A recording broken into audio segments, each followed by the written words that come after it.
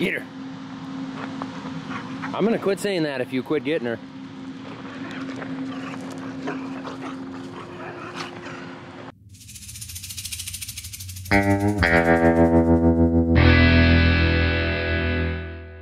It's very soggy out this morning.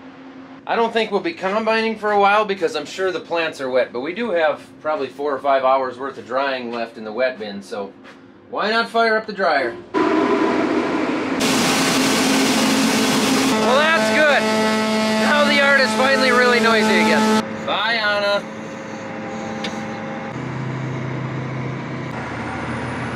As wet as it is out there and the fog rolled in early this morning, it seems like it's only going to keep getting wetter, so we're going to hold off on combining because we're 99% positive it's not going to go right now, and I'm just going to head out and get some tillage done.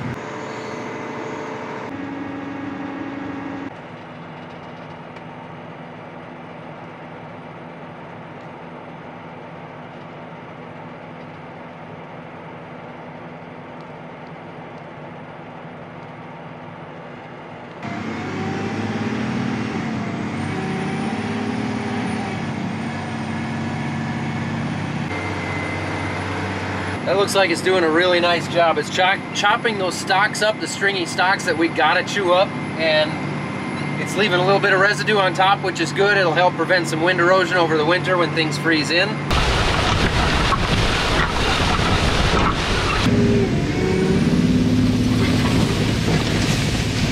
You know, the other really handy thing about these Mendako storms is that you can use bungee straps to put tile riser flags on them. And then, when you get to a spot in the field where the combine ate the old tile flag, you can replace it. That's just a handy feature that these come with. But they don't provide the bungee straps, so you gotta have those. Also, pro tip, when you don't have a tile riser flag and you don't want the tillage guy to run it over, you leave some standing corn. Second pro tip, never ever, under any circumstances, grab the old fiberglass tile flag that remains there. You just leave it alone. Leave it be. I wanted to step out for a minute here and walk through an issue that I've been having, and we had this issue last year, not actually with this machine last fall, but with a couple other machines that we had out here that we demoed. One of the deals with these vertical tillage pieces, which they work really, really nice, you can see here, our soil is a little bit sticky right now, and we're not wet. That's just our soil. It's just that sticky. I've done 80 or 90 acres here so far this morning, and I've run into this where I've had to pull out a line to try to spread out a clump that builds up in front of the mainframe tires or inside the discs. It's just a clump of sticky soil that gets in there and starts pushing, and it just builds up, and leaves a giant streak across the field. If you're a farmer, you've run a disc, you know what I'm talking about. Now, it's easy to clear out, but it is pretty annoying, and we have had that issue with, I think, every single vertical tillage piece that we've had out here. These things do a great job, but if there's any moisture in our soils, as sticky as it is, that's the problem we have. You can clearly see the streak right here that it was leaving, and you can see the soil's working up nice, but this soil is just black and sticky. That's what we have. That's a huge part of the reason why tillage is so dominant up here, why everybody wants to turn their fields black in the fall, because we need to get it black so that it dries out in the spring so we can plant as early as possible. Because from about this week until March, mid-March, late March, nothing around here will dry. It will freeze solid. Any moisture we get is going to be done drying because it's going to get cold. Things are going to freeze over. We need to get in the field as early as we can in the spring, and that's a big part of the reason why we hurry up and we rush this stuff. I also noticed this and how crooked this one is right here. The bearing is tight and it's spinning fine, but something's not right, something's bent in there. But for now, we just want to get some stuff done because there is rain in the forecast potentially tonight.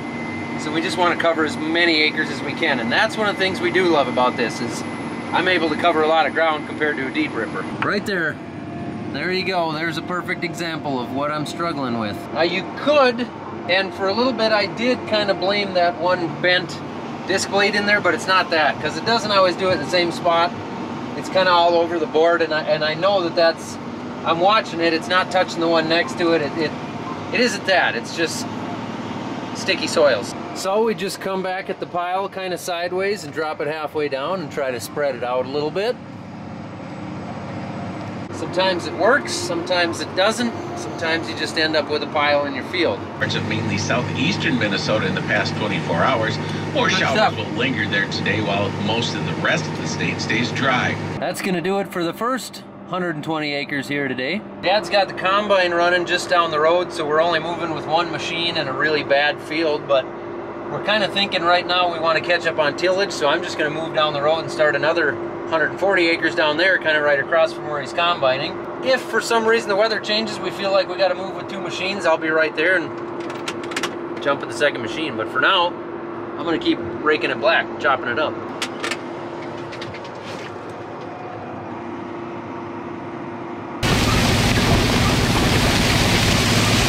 Well, that didn't last long. I made about 2.5 rounds here. It's too muddy for this thing. It plugged up, I think 8 times in 2.5 rounds. I can't keep it cleaned out in there unless I take all the gang angle away and just do the chopping, which works, but you can't even see the spot where I came back right there. I mean, it does a good job of chopping, if that's what I want to do. But we want some black soil, so I'm going to go home actually and put the heavy disc on it. We're going to put the Wishek disc on it that we just bought here a month ago, just for the reason of trying to get through some of this stuff, because that should create some black soil. It's going to be a lot slower process, but that's what we're going to try next, because this was not working over here. There's been a slight change of plans for a little bit here. Instead of putting that Wishek on right now, I'm going to go try a different field out here north of the house. It's a little bit drier, coarser soils, a few more rocks. We'll see, maybe this will pull through there better, and then at least we're covering acres. But first, I need a soda pop. Oh my gosh, is that Aaron from the Between the Rows YouTube channel? Yes, it is. A lot only. Oh wow! Had to make a presence known at the farm for a change. It's like a crossover, a collaboration deal. Right, just moving different dirt. Moving different dirt? Yes. Yeah. Rather than throwing it, we're moving it today. I suppose, yeah. Well, that lasted about 400 feet. Yeah, we were lucky. Yeah, we're going back to the Wishek.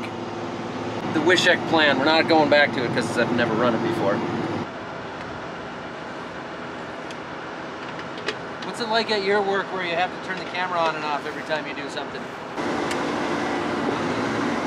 Took a little finagling, but we got the Wishek hooked. Aaron, I've never had this happen, but the first time on the first try, all the hydraulics are hooked up correctly. We better start over then. Something else has got to be wrong. Is that a bad omen? We never luck out that early, do we?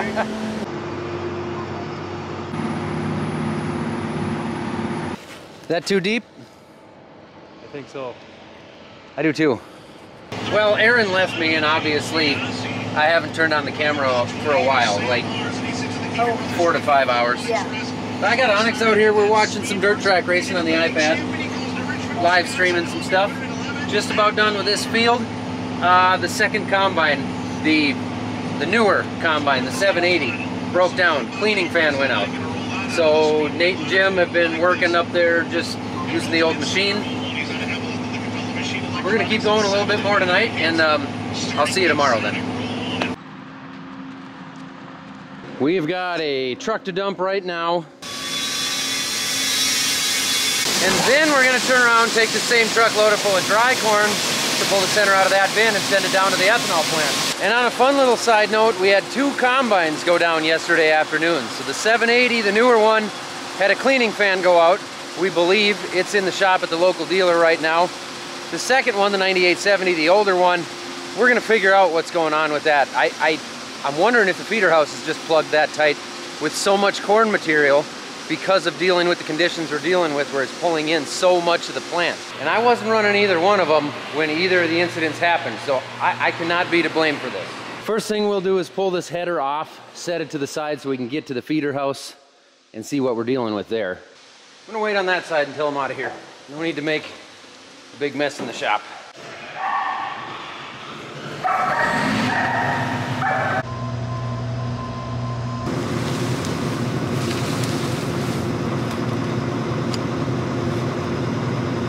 Why is there oil on everything? I don't know where that's coming from, but my hands should not be covered in oil from doing that. All right, let's just see what happens here so I can hear what he's talking about.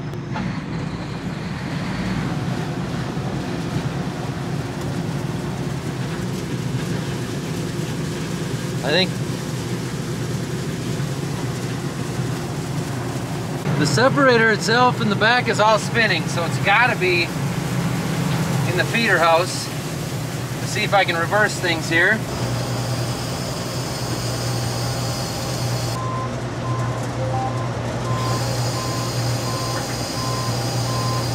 That's a pretty good slug right there. I'm thinking I just fixed it.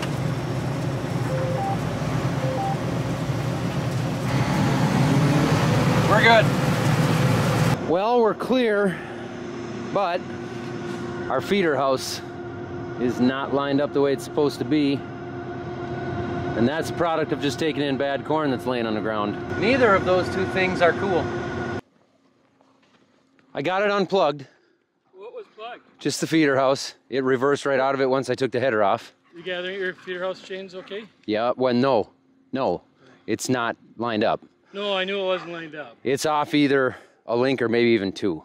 So I'm gonna go get the blower and clean the feeder house off. And then we'll have to clean that header up and... The header should clean up easy. If we... Yeah, but we gotta fix that chain. Well, it's on the outside, so I think it's coming from the connection. Yeah, something. That's what I think. Or a hose that's leaking.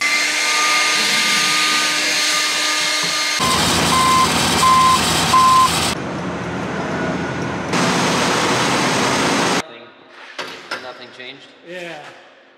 We did nothing and it stayed the same. But I don't have a ratcheting 30 mil. They left me to go work on being an unload motor. This I can kind of do. Anything electrical, I just walk away from.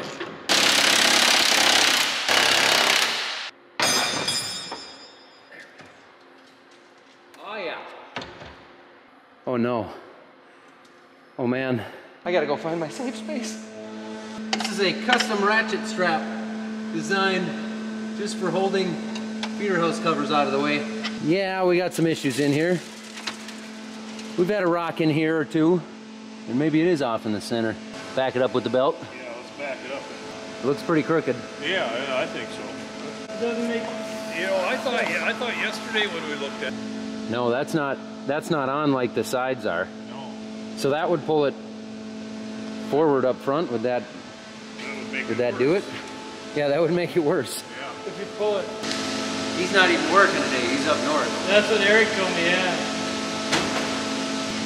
Well, it shouldn't have changed that side, obviously, but... Oh, that side was pretty straight. Should we just try it again? It's Not that difficult. Sock. It jumped. I heard it jump. Did you go all the way around? We need to get the socket out? Once the socket's up, it'll change it. Yeah, it will. It looks pretty good down here, I think. Yeah, I think that, yeah.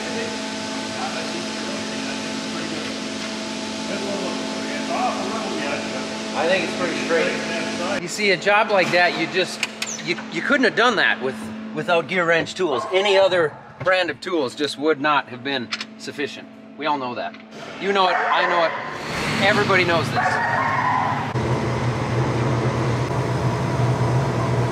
Putting this one on the other head. Oh, if the other one wasn't going to be back.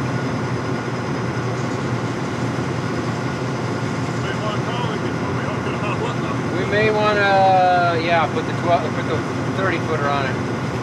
There's been a change of plans, and we've decided, since we're down to one machine, we may as well put the 30-foot wide header on instead of the 20. So that's sitting up at the field. I just got to fuel up here, but right now there's a line at the pump.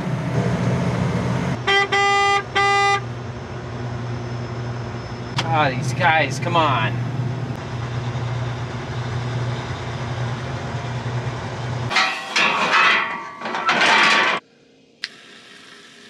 Ah, the old finger snap trick just never gets old. I really hate washing windows, but I really enjoy being able to see what I'm doing. So much easier to see straight into the yard now that there's no corn in the way. That Wishek definitely doesn't chop the stringy stalks up the way the Mendako does, but it gets it pretty black and it's not plugging up. We've got raindrops on the window, so we're just not gonna dry. It's not gonna get drier. Actually, I called Eric and got a couple tips from him, and we got it straightened out. Yep, so I'm headed to the field with the 9870 now. What's the status on the other one? Sounds as though they are hoping our second machine will be done this afternoon, so maybe 3-4 hours. If the rain holds off, we got some drops on the windshield already.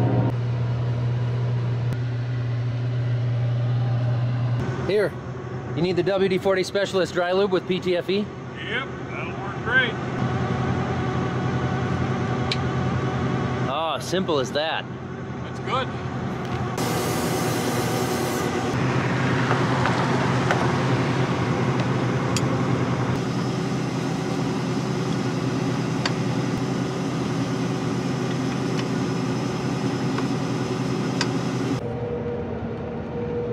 Well, I made it about 60 feet, and I see what he was talking about when he kept having problems with this reel plugging up. I don't know why this header would do it so much, and that other one never did it a single time, and he had real problems with this one, which, yeah, I can see. I was going 2 miles an hour, and in 60 feet it plugged already.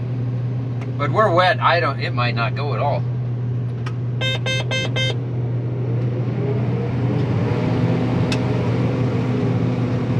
This could be a difficult.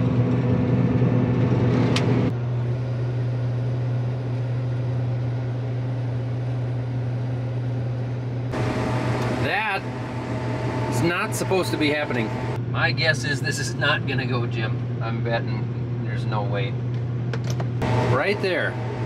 That guy swinging around is gonna be the problem. It's gonna grab another big clump and wedge everything in there. There's gotta be an adjustment of some sort. I mean, at first we thought that hanger bearing in the middle was the issue because the other header doesn't have this problem, and it doesn't have that hanger bearing in the middle because it's a narrower header. It's one single auger. But there's got to be an adjustment somewhere. Something beyond that, I think, is causing this. I'm going to give it one more try here, Jim. Clear this one out, give it one more try, and then, yeah, we're done, I think. In about 2 hours, the sun is going to be out again by my thing here. I also notice how it's got a handy little deal that lets me know when the rock trap is open when I back up, because there's a pile of corn cobs in the middle. You see these yellow things all over the ground here, right in the middle? These are actually what we want in the combine. We don't want them on the ground like that. Luckily, I've only gone about 80 feet, so I caught it in time. We call that the rock trap. If you get a rock in there and it picks it up, that trap will have tendency to catch a smaller rock in there before it goes through the rest of the machine. But fun fact, it also holds corn cobs in as they go by. Well, that was quick. Didn't go anywhere. He said the sun's out in Hoffman right now. Yeah, it's coming out here. It looked like on the thing it was going to come out and stay out for a while now. So if we could get an hour of sun, I think it'd be okay. But yeah, when I pulled the stalks out of there now, they're wet. Oh yeah, walking across here, it is wet. I mean, damn. Not right. Wet, but damn. Sounds like Nate 2.0 isn't real excited about the job this is doing. So I'm gonna go check it out here. I don't know, it looks good. It definitely doesn't chop like the Mendako. I think the perfect scenario would be to hit it all with the Mendako and chop it, and then bring this in and get it black. But we got 2 inches of rain coming, and that Mendako was plugging up in this stuff, so Yeah, you ain't got no choice. it kind of just seems like this is our option. If you want to get anything done, We've got an electrician here now. Where would that go? Legs running.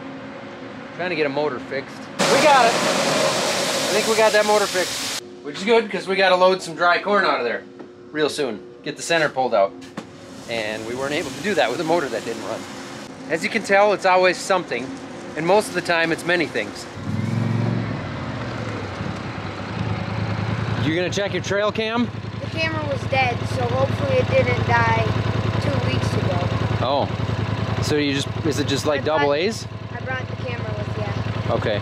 So so I'll bring it back out there. Okay. Here's our next project while we wait for the corn to dry. Shut that noisy bugger off. This air exchanger pipe here, this is where we switch what bin we're going into. We can move it over. Got a couple of bends in it. It recently wore a hole in each bend. Just a few million bushels of corn that have gone through it over the years. Wore a little dime-sized hole in it, but I patched it exactly the way you're supposed to, which is with 40 thousandths aluminum race car tin, folded in half and bent to the shape of the pipe, and then you just duct tape the crap out of it. It's been holding for a while, but now we got a new pipe we got to put on there. So I hope you guys enjoy this, because I don't really know what I'm doing here, which really is pretty standard for my videos. I just don't always tell you that.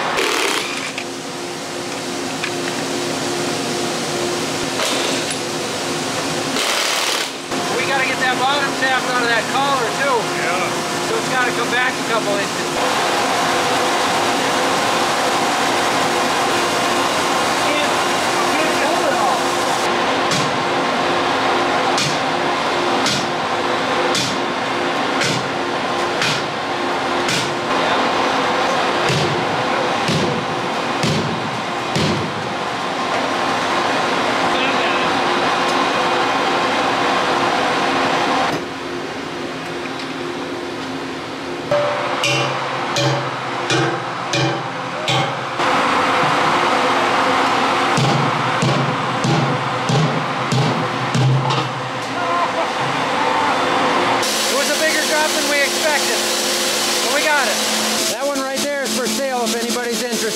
Tell you what, I'd even help you load it. Everything is up and running again. We are combining. Dad is out running right now. We got Onyx in the grain cart. We actually just finished up our worst field of laid down corn. I'm gonna run up the road and actually run spotter for them, because we're gonna move 1 mile south to the next field, but we're gonna leave the 30-foot header on the combine. So we gotta get down the highway that way, but it's only 1 mile, so we're just gonna wait till there's an opening and zip down it as quick as we can. Okay, well, yeah, I'd say just leave it out with the keys in it and we'll swing down and grab it. Okay, sounds good. Okay, thanks, Daryl. Yep. Bye. Second combine is ready. Yep, I see you coming. You're still clear both directions down the highway. All clear from the south yet. You should be good. Huh. Not exactly sure what to think about that.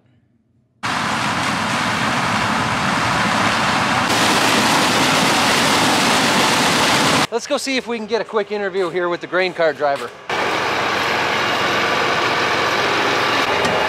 All right, I'm here with the grain cart driver, Onyx Johnson. Onyx, would you like to do a quick interview? Yes. What was it like getting down that highway with this rig? Did everything work good? Yeah. Okay, would you like to elaborate at all on how the race went? I'd like to thank my sponsors, John Deere and the steering wheel. And CNA Pro. And CNA Pro skis.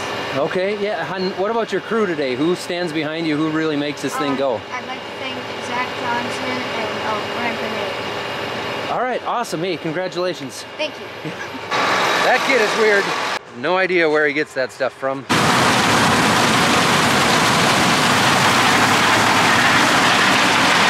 Now this field appears to be, and should be, and I'm pretty sure it is, standing quite a bit better than the stuff we've been in.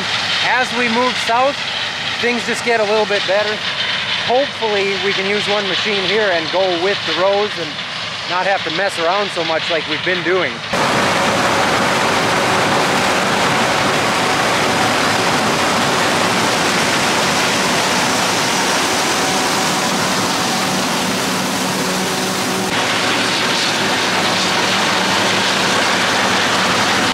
Please don't put it in the ditch. Please don't put it in the ditch. Please don't put it in the ditch.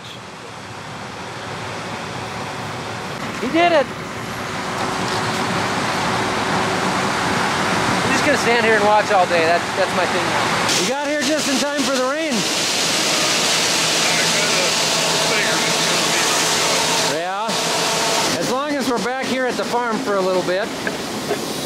I've got the wet bin running down just so we could check the corn that's sitting at the bottom of it, because it's been here for several days now.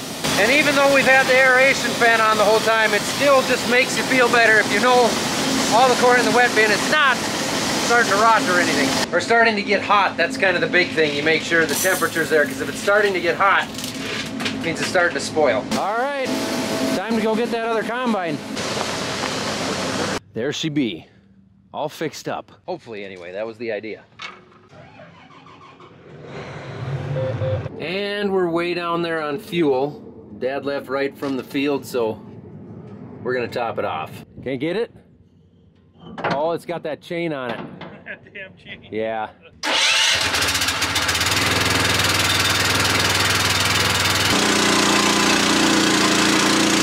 Oh my. Somebody's got a nice unit coming. Hey, it looks like our 12 brand new tractors are in. Figured I'd park her in the shed because the plan was to just keep the other machine moving right now because it's supposed to rain, and I no longer turned the key off and now it's raining. Relatively lightly, I'd call it a light rain. But the east wind definitely picked up. I think we all know what that means, and it looks pretty gloomy to the west. We're doing some job switching here, but they got a few acres knocked out already. I'm gonna go sit in the combine and for the first time all year on corn actually follow the rows. You guys got a bunch knocked out. Yeah, we don't have the west end rows off. Oh, okay. Just to that corner. Okay. So, but it's 20 some acres. So that's why you wanted to switch now. Yeah, I don't want to do that. Sure. So that's easy to open up that end. Well, Becky just called and they're talking large hail, damaging winds, and tornado possibilities in a couple hours. Really? Yeah. But until then, I guess we harvest corn. I've never harvested corn during a tornado watch. I've harvested corn in plenty of blizzards.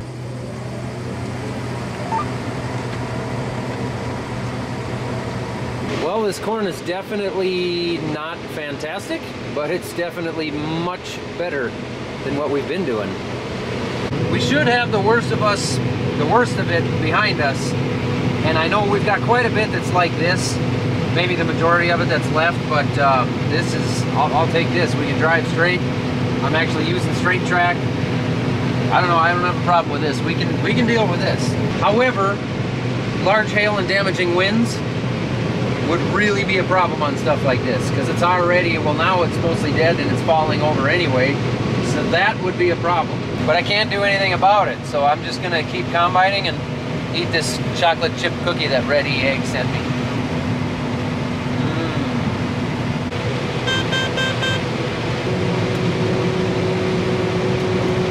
I got a few sprinkles on my windshield right now, but I just turned around to head back to the west, so I'll check radar and see what I think as far as timing goes and let you know, but maybe 1 or 2 more rounds at the most.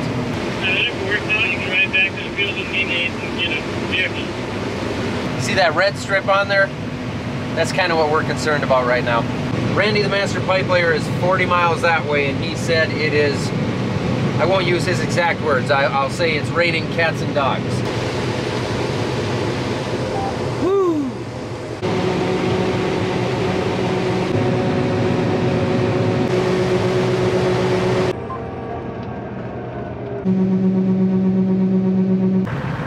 There is some really impressive lightning happening right now, and that wind has really picked up. So maybe instead of standing on a combine platform and talking to the camera like the YouTubing millennial that I am, I should try to get a truck out of the field.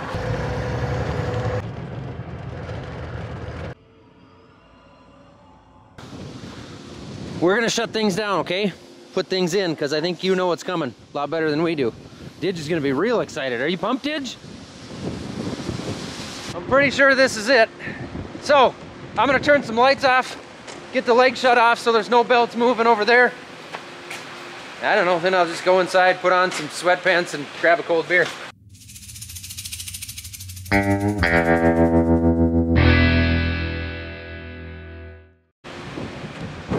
Toodles!